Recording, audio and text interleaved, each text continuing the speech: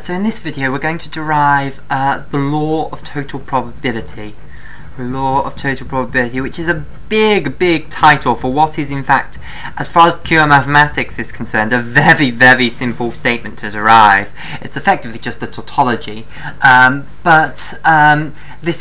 this very simple statement to derive just from the axioms of probability spaces is actually extremely powerful as far as applications are concerned, and as statistics is a branch of applied mathematics, then that should be a good motivation. So we start off with our probability space, which we know is a sample space with a set of events and a probability measure attaching a number between 0 and 1 to all of these events. Okay, so if we take an event E, then basically what the law of total probability is about breaking down the probability of E into lots of little chunks. So basically it's about, if you split your sample space up into lots of different events, so A1, A2, A3, so basically if you can form a partition of your entire sample space with events, so if I can find a partition of my sample space omega with AI, which are elements of this set of events, curly f, and that's very important that they do need to be events because we need to be able to ascribe a probability to each of these A1, A2, A3, A4, A5, such that omega is equal to the disjoint union, because they all have to be disjoint. I is equal to 1 we'll do it to a finite number of pieces initially. AI, so it's equal to this union. So basically you're splitting it up into a finite number of pieces. You're splitting the sample space up into a finite number of disjoint sets. So just like I've drawn there, I've split it into 5 pieces there, and the whole sample space is covered by these, and their intersection, if I intersect AI with AJ, then it's equal to the empty set if I is not equal to J. So they are disjoint, they are pairwise disjoint.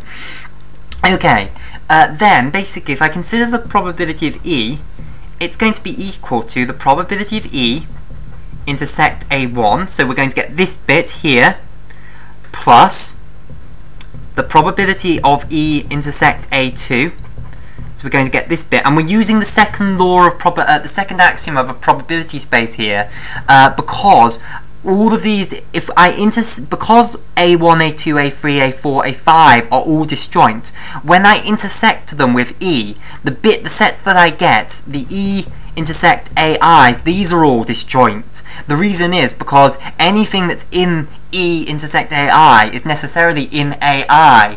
So if I intersect this with E intersect AJ, then anything that's in here has to be in AI, and anything that's in here has to be in AJ, and nothing that's in AI can also be in EJ. So all of these sets are pairwise disjoint, which means that if I add up all these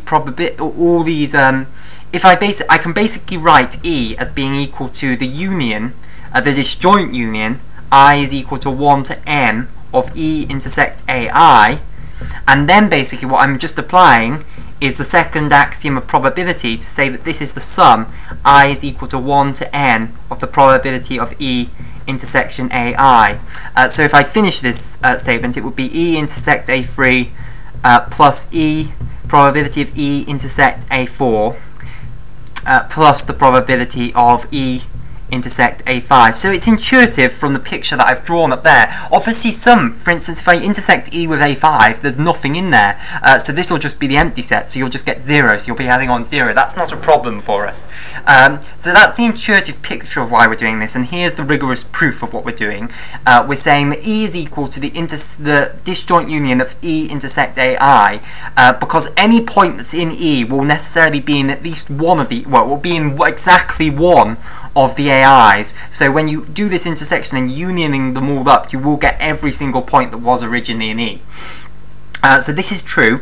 These are all disjoint because of this argument here. Therefore, I apply the second axiom of probability, and note that I could, in fact, there's nothing here stopping me from doing countably many of these. I could split it up into countably many, so I could let n go to countable infinity, and this step would still hold.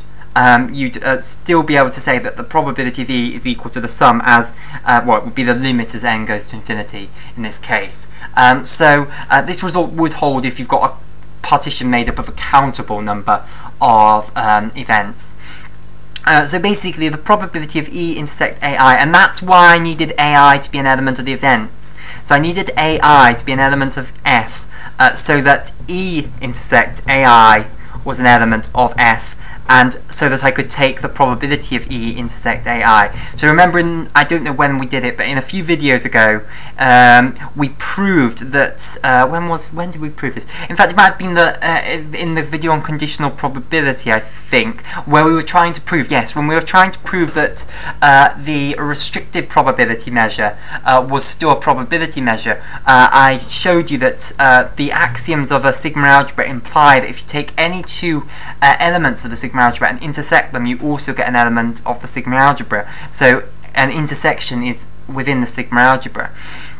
And just if you have forgotten that proof, I might just recap it because it's a very simple proof. If E1 and E2 are elements of the sigma algebra, then because of axiom 3 of sigma algebras, E1 union E2 was an element of the sigma algebra.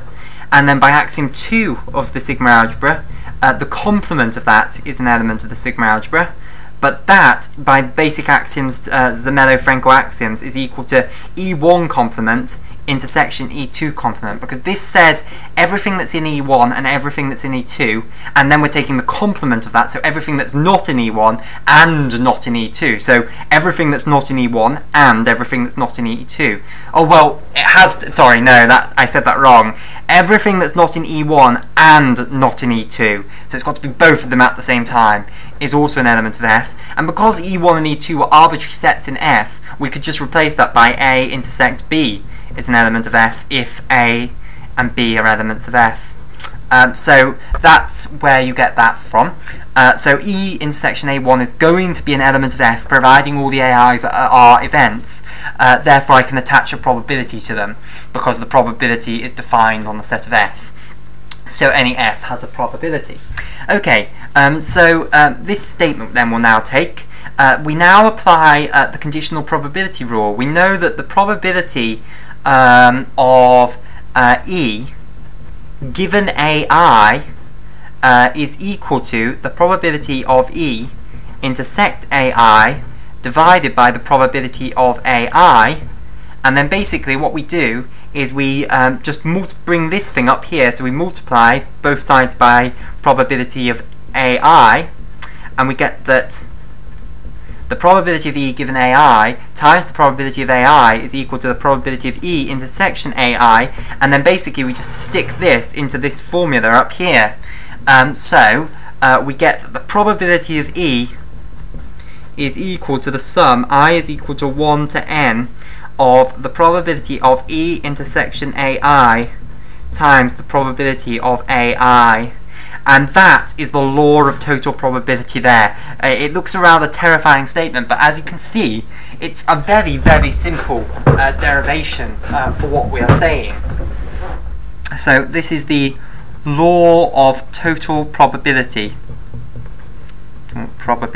And basically what it's saying, the intuitive version of what it's saying, is if we go back up to this picture up here, it's saying look at all these intersections, then restrict yourself to this event, consider this now the sample space, find me what the restricted probability measure of this intersection is within this new smaller sample probability space rather, and basically take that, which is this conditional probability here, the conditional probability of E given AI, and then you have to scale it back up. It's basically inverting it back up. It's saying, okay, we want to return what that probability of that intersection is to the into the largest space, and the way we do that is by multiplying by probability of AI. So all you're doing is basically summing all of that up, and you'll get the probability of E back again. So that's the law of total probability.